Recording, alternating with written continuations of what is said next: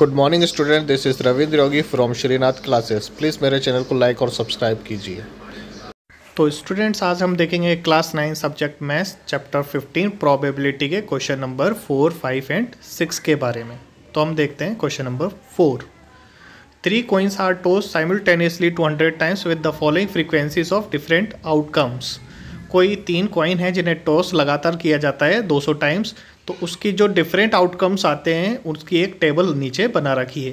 तो ऊपर हमें आउटकम्स दे रखे हैं, नीचे हमें फ्रीक्वेंसी दे रखी है। तो आउटकम्स 3 हेड्स की फ्रीक्वेंसी है 23, 2 हेड्स की फ्रीक्वेंसी है 72, 1 हेड की फ्रीक्वेंसी है 77 और 9 हेड की फ्रीक्वेंसी है 28। तो स्टूडेंट्स, इस टेबल के आधार पे हमें फाइंड क्या करना है, वो नीचे लिखा हुआ है। If the 3 coins are simultaneously tossed again compute the probability of 2 heads coming up. अगर 3 कॉइन को लगातार बार बार टॉस किया जाता है तो हमें कंप्यूट करना है कि 2 हेड आने की प्रोबेबिलिटी क्या होगी। ठीक है स्टूडेंट्स, तो हमें फाइंड करनी है 2 हेड आने की प्रोबेबिलिटी क्या है। तो इसके लिए हम फॉर्मूला लिखेंगे, probability of 2 heads coming up equal to number of times 2 head occur upon total number of tosses, यानी 2 हेड कितनी बार आया है और टोटल टॉस कितने हुए। अब हम ऊपर से वैल्यू पुट करते हैं जो कि 72 अपॉन 200 है। अब 72 अपॉन 200 8 से डिवाइड हो जाएगा तो वैल्यू आ जाएगी आपकी 9/25। यही इसका आंसर होगा। चलिए स्टूडेंट, अब हम क्वेश्चन नंबर 5 देखते हैं। An organization selected 2400 families at random and surveyed them to determine a relationship between income level and the number of vehicles in a family. The information gathered is listed in the table.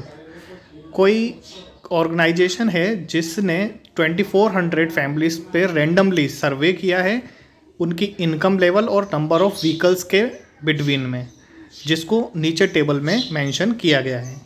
देखिए, जो ये table बनी है इसमें एक तरफ तो लिखा है मंथली इनकम जो कि लेस देन 700, 7000, 7000 से 10,000 के बीच, 10,000 से 13,000, 13,000 से 16,000 और 16,000 से मोर देन है। दूसरी तरफ आपका लिखा है व्हीकल्स पर फैमिली, यानी इन फैमिली में 0 व्हीकल्स वाली कितनी है उसकी फ्रीक्वेंसी लिखी है 10, 0, 1, 2, 1। 1 व्हीकल्स वाली फैमिली 160, जिनकी लेस देन 7,000 इनकम है उसमें 160 हैं। 7,000 से 10,000 के बीच 305 है 1 व्हीकल्स वाली फैमिली। इसी तरह 535, 469, 579।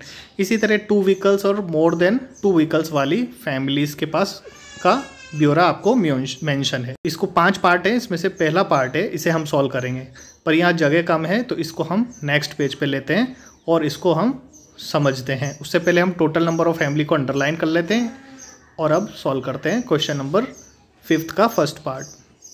फर्स्ट के 5th पार्ट में आपको बताना है earning ₹10,000 to 13,000 per month and owing exactly 2 vehicles. हमें इसमें ऐसी प्रोबेबिलिटी बतानी है जो फैमिली 10 से 13,000 के बीच पर मंथ कमा रही है और उनके पास एग्जैक्टली 2 व्हीकल्स हैं।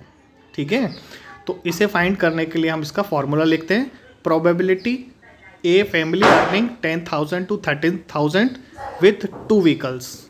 ठीक है, इसकी प्रोबेबिलिटी का फॉर्मूला हो जाएगा number of families earning 10,000 to 13,000 with 2 vehicles upon total number of families.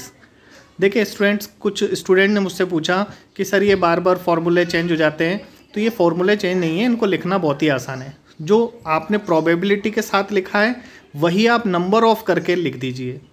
ठीक है, और अपॉन में टोटल नंबर ऑफ होता ही है, तो ये फार्मूला सेम ही है, डिफरेंट नहीं है। चलिए अब इसको सॉल्व करते हैं। तो हमें इसमें बताना है 10,000 से 13,000 के बीच 2 व्हीकल वाली फैमिलीज कितनी है। तो हमने देखा 10 से 13,000 के बीच में देखा ये आया और 2 व्हीकल्स तो 29 आया, जैसा कि मैंने ग्राफ में मेंशन किया है, टेबल में मेंशन किया है। ठीक है, तो ये वैल्यू हम पुट कर देंगे नंबर ऑफ फैमिलीज़ की जगह और टोटल नंबर है हमारे पास वो हम 2400 रख देंगे। इसे सॉल्व कर, ये कैंसिल आउट किसी से होगा नहीं, तो यही इसका आंसर हो जाएगा। चलिए अब इस क्वेश्चन 5 का सेकंड पार्ट देखते हैं। इसमें लिखा है अर्निंग ₹16,000 और मोर पर मंथ और एंड ओइंग एग्जैक्टली 1 व्हीकल, यानी हमें ऐसी फैमिली की प्रोबेबिलिटी फाइंड करनी है जो 16,000 और उससे ज़्यादा कमाती है और उनके पास केवल एक व्हीकल है। ठीक है, तो इसे हम सॉल्व करने के लिए पहले फार्मूला लिख देते हैं। प्रोबेबिलिटी ए फैमिली अर्निंग 16,000 और more with the one vehicle upon number of families earning 16,000 और more with one vehicle upon total number of families. ठीक है, ये हमने फार्मूला लिख दिया। अब हमने ऊपर टेबल से इसकी वैल्यू देखी तो 16,000 वाली रो में गए और वन व्हीकल पर, तो हमें फाइंड हुआ 579। ये हमने पुट कर दिया 579 अपॉन 2400। इसे कैलकुलेट करके आगे डिवाइड करके हमने सॉल्व किया और इसका आंसर हमें मिल गया जो कि 193 अपॉन 800 है। चलिए अब क्वेश्चन 5th के थर्ड पार्ट पर चलते हैं। इसमें लिखा है earning less than ₹7,000 per month and does not have any vehicles. हमें ऐसी फैमिली की प्रोबेबिलिटी बतानी है जिसकी इनकम 7,000 से कम है और उसके पास कोई भी व्हीकल नहीं है। तो इसका पहले फार्मूला लिखा। फार्मूला लिखने का आपको मैंने समझाया था, वैसे के वैसे ही जो प्रोबेबिलिटी लाइन में वो नंबर ऑफ करके लिखना है और upon total number of families करके लिखना है। अब हम टेबल में से इसकी वैल्यू लिख देते हैं। देखो लेस देन 7,000 और जीरो व्हीकल वाले 10 है, ऊपर मैंने मेंशन कर दिया है। ये वैल्यू हमने यहाँ पुट की तो 10 अपॉन 2400 आ गया। 0 से 0 कैंसिल हो गया तो इसका आंसर 1 अपॉन 240 हो गया। चलिए अब इसके फोर्थ पार्ट की तरफ चलते हैं।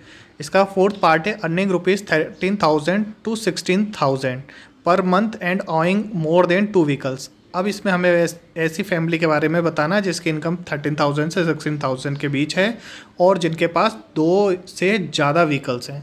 ठीक है, तो इसके लिए भी हमने पहले फार्मूला लिख दिया। P probability a family earning 13,000 16,000 and more than 2 vehicles equal to number of family earning 13,000 16,000 with more than 2 vehicles upon total number of families. देखिए वही प्रोबेबिलिटी वाली लाइन ऊपर लिख दी है, नंबर ऑफ करके और टोटल नंबर ऑफ फैमिलीज। अब इसकी हम वैल्यू फाइंड करते हैं टेबल से और इसकी वैल्यू फाइंड करके हम लिख देते हैं। तो टेबल में हमने देखा 13 से 16,000 और मोर देन 2 व्हीकल्स वाले कितने 25, जो मैंने मार्किंग कर दी है। अब ये वैल्यू हमने पुट की तो 25 अपॉन 2400 हो गया। 25 से कैंसिल करके इसका आंसर आ गया। ठीक है, बहुत ही आसान था। अब इसका क्वेश्चन नंबर 5th का 5th पार्ट देखेंगे। ये थोड़ा अच्छा क्वेश्चन है, इसको अच्छे से समझिएगा। देखिए इसमें बताना है owing not more than 1 vehicle, यानी हमें ऐसे फैमिली के बारे में बताना है जिसके पास एक से ज़्यादा व्हीकल नहीं है, यानी 0 और 1 व्हीकल हो सकते हैं लेकिन उससे ज़्यादा व्हीकल नहीं होंगे। ठीक है, इसको सॉल्व करने के लिए सबसे पहले हम फार्मूला लिख देते हैं। फार्मूला आप समझ गए होंगे अब तक, तो हमने वही फार्मूला लिख दिया। अब हम देखते हैं 0 और 1 व्हीकल वाली फैमिली कितनी है। तो 0 और 1 में ये मैंने मार्किंग किया है, इन सब में जितने भी व्हीकल्स हैं इन सबको हम क्या करेंगे, सम करेंगे। तो यह हमारे पास होगा number of families that not owing more than 1 vehicle. तो इसका सम किया और टोटल नंबर ऑफ 2400 है, इसको सम किया तो 2062 आया अपॉन 2400। इसको 2 से डिवाइड किया, 2 से डिवाइड करके 1031 अपॉन 1200 इसका आंसर आ गया। ठीक है स्टूडेंट्स, तो आपको ये समझ में आया होगा, मुझे पूरी उम्मीद है। मैंने आपको 5th क्वेश्चन के 5th पार्ट एक्सप्लेन किए जो कि आपको समझ आए। प्लीज़ मेरे चैनल को लाइक और सब्सक्राइब कीजिए। अब हम देखते हैं क्वेश्चन नंबर 6 के बारे में। क्वेश्चन नंबर 6 है रेफर टू टेबल 14.7 चैप्टर 14 के 14.7 से लिया गया है। तो ये टेबल मैंने यहाँ मेंशन कर दिया आपको, इसमें मार्क्स और नंबर ऑफ़ स्टूडेंट्स दिए हुए हैं। ठीक है, ये मार्क्स फ्रीक्वेंसी में दे रखे हैं और मार्क्स इंटरवल में दे रखे हैं और नंबर ऑफ़ स्टूडेंट की फ्रीक्वेंसी दी है। इसके फर्स्ट पार्ट में हमें सॉल्व करना है find the probability that a student obtain less than 20% marks in the mathematics test. हमें वो स्टूडेंट बताने हैं जिनको 20% से कम मार्क्स प्राप्त हुए हैं, ऑब्टेंड हुए हैं, उनके बारे में हमें सॉल्व करके बताना है। तो सबसे पहले इसका फॉर्मूला लिख देंगे। फॉर्मूला आपको लिखना आ गया होगा। हाँ आप बताइए। हाँ बिल्कुल सही, number of student who got less than 20% upon total number of student. ठीक है, अब हम टेबल से इसकी वैल्यू पुट करते हैं। तो हमने देखा 0 से 20 वो इंटरवल है, स्टूडेंट्स को 20% से लेस देन मार्क्स ऑब्टेन हुए हैं। ठीक है, इसमें 20 इंक्लूड नहीं होती है, upper limit lower limit include होती है। तो वैल्यू पुट की हमने यहाँ से, तो आंसर हमारा आएगा 7/90। यही इसका आंसर होगा। चलिए अब इसके पार्ट 2 की तरफ हम चलते हैं। तो 6 का second part, find the probability that a student obtain marks 60 और अबव। हमें इसमें बताना है कि ऐसे कितने स्टूडेंट हैं जिन्हें 60 या उससे ज़्यादा मार्क्स ऑब्टेंड हुए हैं। इसके लिए भी हम सबसे पहले फार्मूला लिखेंगे। फार्मूला आप समझ ही गए होंगे, तो ये हमने फार्मूला लिख दिया, ठीक है। अब ये फार्मूला लिखने के बाद हमें इसमें देखना है टेबल के अंदर कि 60 और मोर देन 60, तो ये मैंने आपको मेंशन किया, इसमें 60 इंक्लूड है, इसलिए ऊपर लास्ट सेकंड के 2 हमने इंक्लूड किए। इससे हमें वैल्यू मिल गई 15 और 8, इनको हमने ऐड करके लिख दिया upon total number of student कितने थे 90, तो 15 + 8 अपॉन 90 लिख दिया। इसे सॉल्व किया तो आंसर आया 23 अपॉन 90, ठीक है। तो आपको समझ में आया होगा बिल्कुल ईजीली। अब मैं नेक्स्ट वीडियो में इसके आगे के क्वेश्चन सॉल्व करके आपको दूंगा। प्लीज़ मेरे चैनल को सब्सक्राइब कीजिए और जिन्होंने किया उसके लिए थैंक्स।